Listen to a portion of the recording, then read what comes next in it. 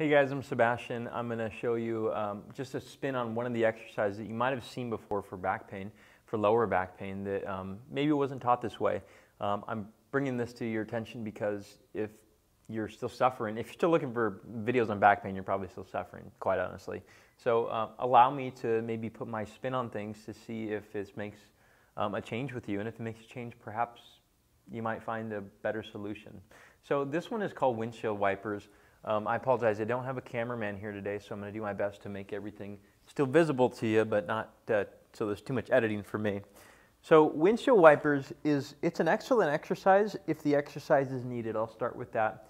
However, rotation of the spine is not always helpful, and so usually collecting good information in the beginning, such as, does turning bother you? If turning bothers you, especially unprotected, then this might not be the right exercise for you. In that case, we have tons of different videos on exercises and stretches which work very well for back pain if you collect the information.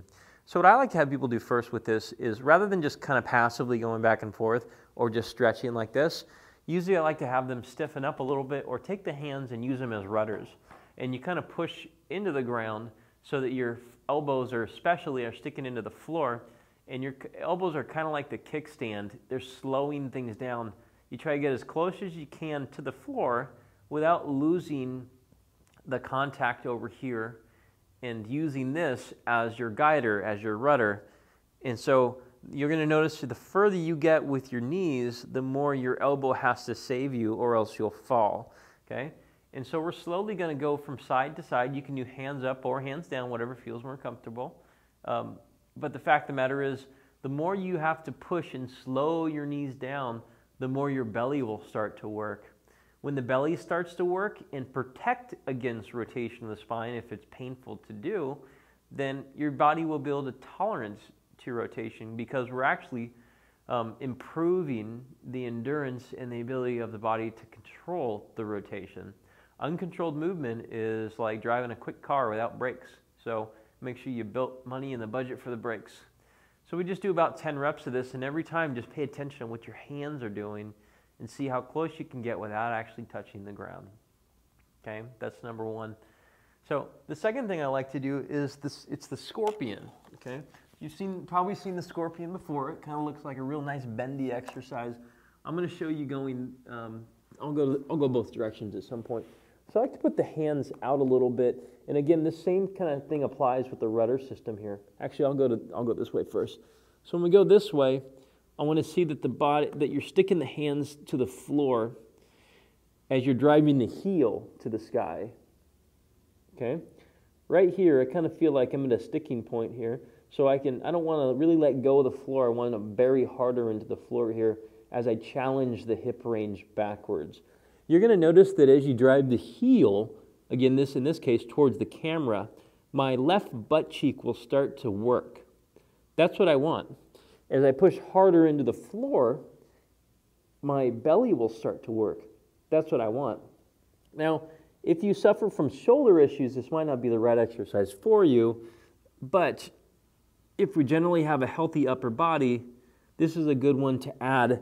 You also get a nice hip flexor stretch in the upside leg. You're getting a little core work, you're getting a little bit of glute work, and you're getting a little bit of ab work. So all very beneficial things. And so again, just to reiterate, what's the difference? What's the difference of what we're doing here versus what you might have already known? Floor tension. Simply put, it's floor tension. Can you use the floor to support you? The whole point is you need to use the floor to control movement, because unsupported movements, unsupported flexibility exercises in people who are suffering from ongoing back pain tend to not really work well, because you're kind of wringing the spine out. So again, you can do those in certain circumstances, but if they're not working for you, they're not working for you. And it's just taking a logical approach with this. If you've tried something for 2 weeks and it's not working, and you're like, I think it's kind of maybe getting, like if you have that thought about whatever you're doing, it's probably not the right thing. And I tell patients all the time when they come in, look, if we don't pick the right thing for you, or if you don't do them well, in 2 weeks you're not going to have any change. But if we pick right and you do the work, you're going to have a really good change.